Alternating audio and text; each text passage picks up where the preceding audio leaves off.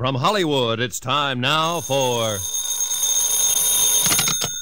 Johnny Dollar. Hello, Johnny. Sam Rubin. Oh. What's the matter, kid? I don't know. It's a feeling I get every time I hear your voice on the phone, Sam. Now, what does that mean? Well, the last time you called, I took a job and had to hock my watch for cable fare in Hong Kong. That's what it means. So I bought you a new watch, didn't I? What's on your mind?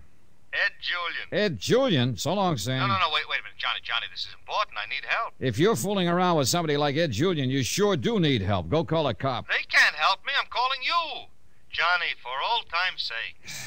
I'll see you after breakfast, Sam.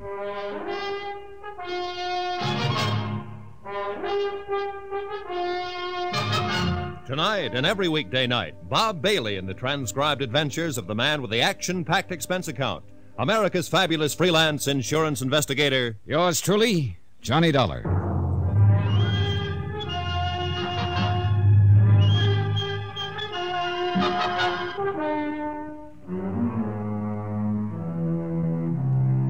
Expense account submitted by Special Investigator Johnny Dollar to Samuel Rubin and Associates, Insurance Brokers, Majestic Building, Hartford, Connecticut. The following is an accounting of expenditures during my investigation of the Salt City matter.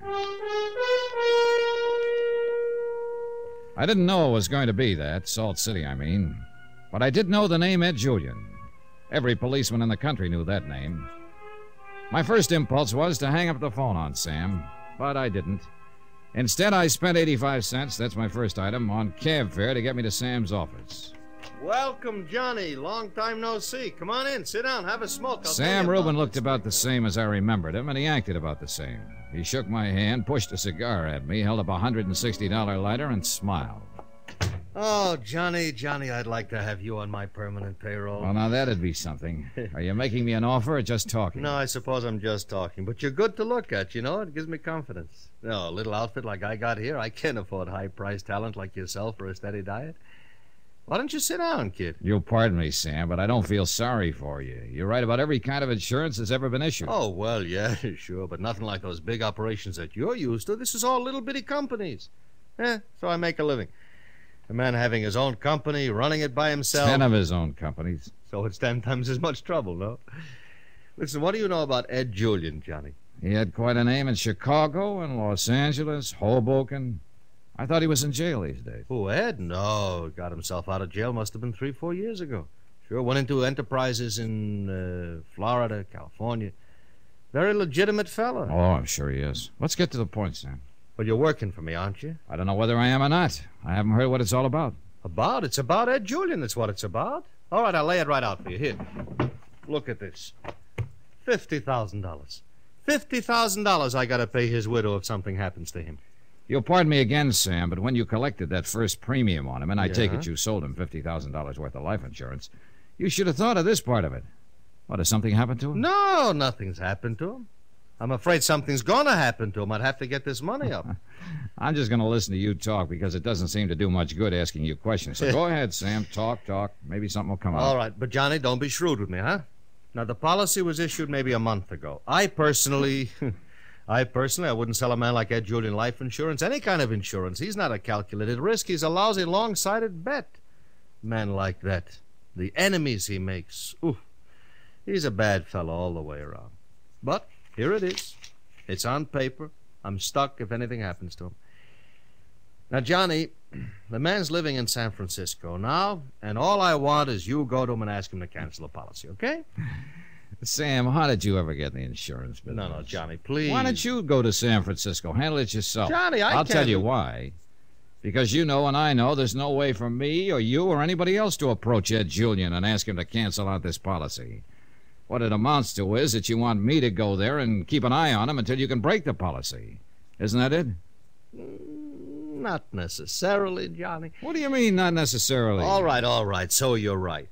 Listen, I heard through the grapevine there's a large collection of Ed's old friends visiting in and around San Francisco just a few days ago. It makes me very nervous.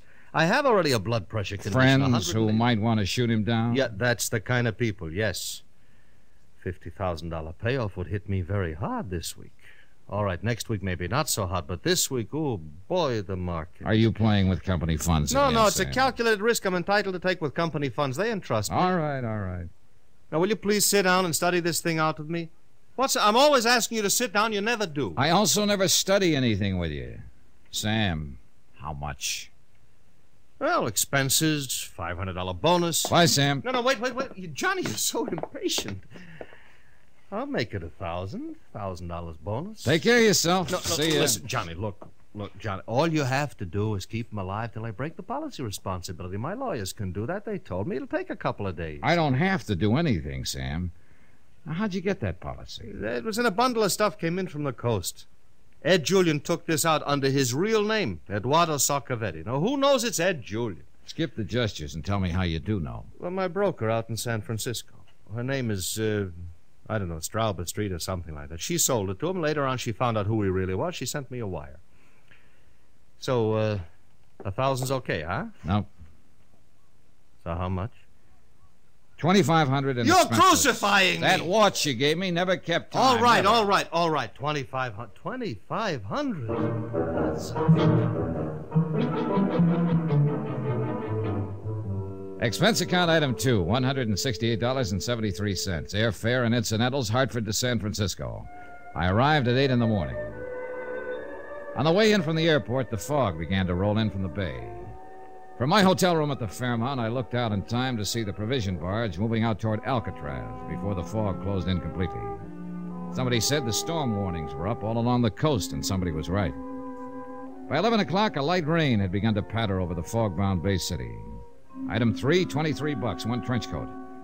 I was wearing it when I spent another buck. Item 4, cab fare. This time to get me from San Francisco's Fairmount Hotel to Ed Julian's address on another part of San Francisco's Nob Hill.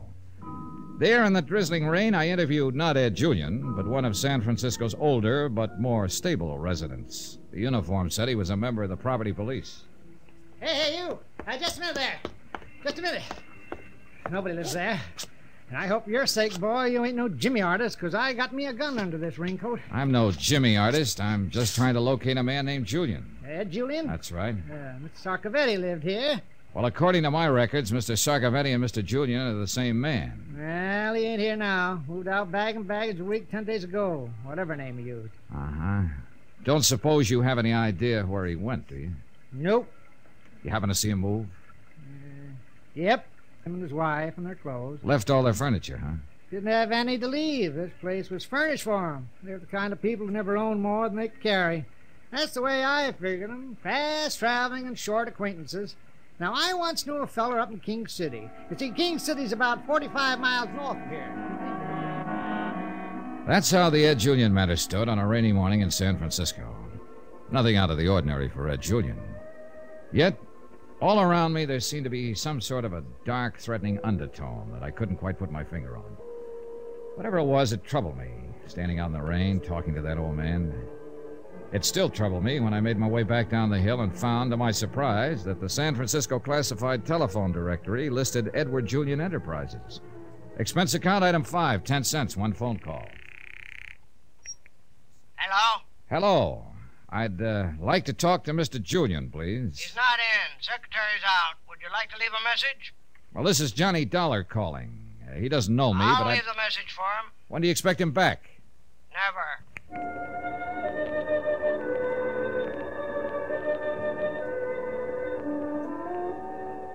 The rain was just starting up again as I stood in front of the floor-level office at Powell and Hooker.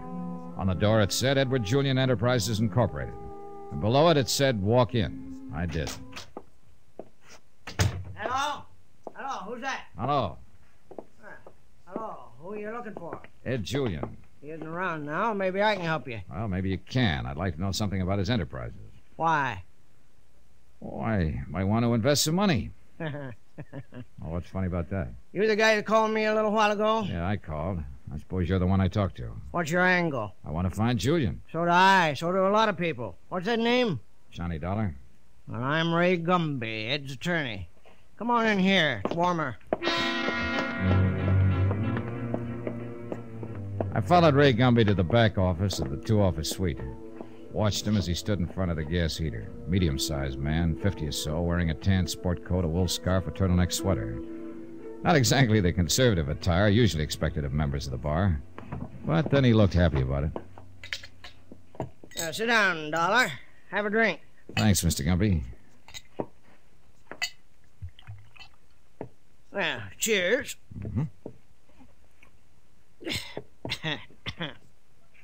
Now, you ask about Ed's Enterprises.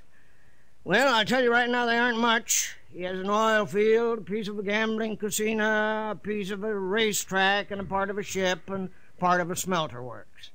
What does he do a couple of weeks ago? He up and unloads it all. Oh, I've had a little cold with all this weather we've been having. Why do you want to find him? To protect him. That's cute. Personally, I wish the bum would get pneumonia. He left me holding the sack here. How's that? Now, I formed these corporations for him and acted as chairman on all the boards. Then he sold out from under me. Didn't even bother to say goodbye or pay me off. You want to find him, too, then? You betcha. I'm suing for proper fees. Think it'll do any good, Mr. Gumby? No, I don't think so. I mean, as far as me getting my money goes. But if I can get him subpoenaed, and he ignores the subpoena, the court will issue a warrant on contempt charges and throw his carcass in jail for a while. If he was behind the bars and I went to visit him, maybe I could handle him.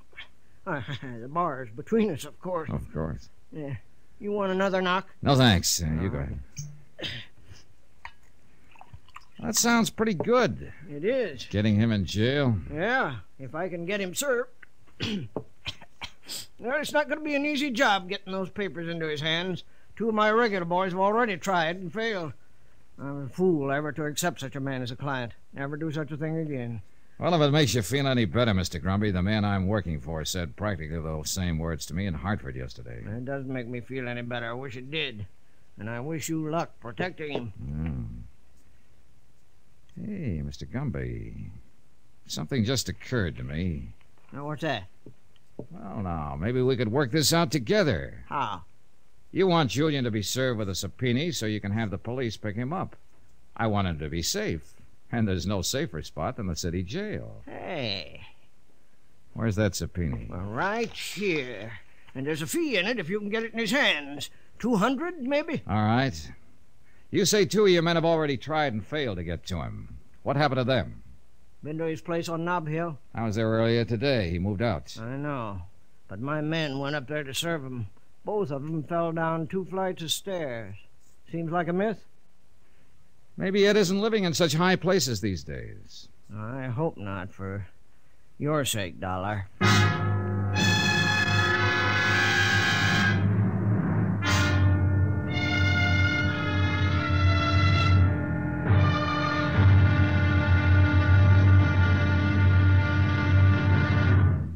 Now, here's our star to tell you about tomorrow's intriguing episode of this week's story. Tomorrow, that's when I begin to find a myth can be stranger than fiction. Join us, won't you? Yours truly, Johnny Dollar.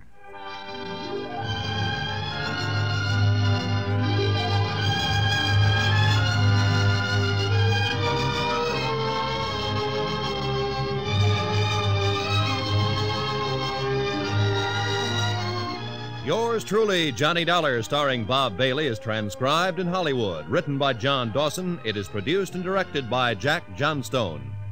Be sure to join us tomorrow night, same time and station, for the next exciting episode of Yours truly, Johnny Dollar. Roy Rowan speaking.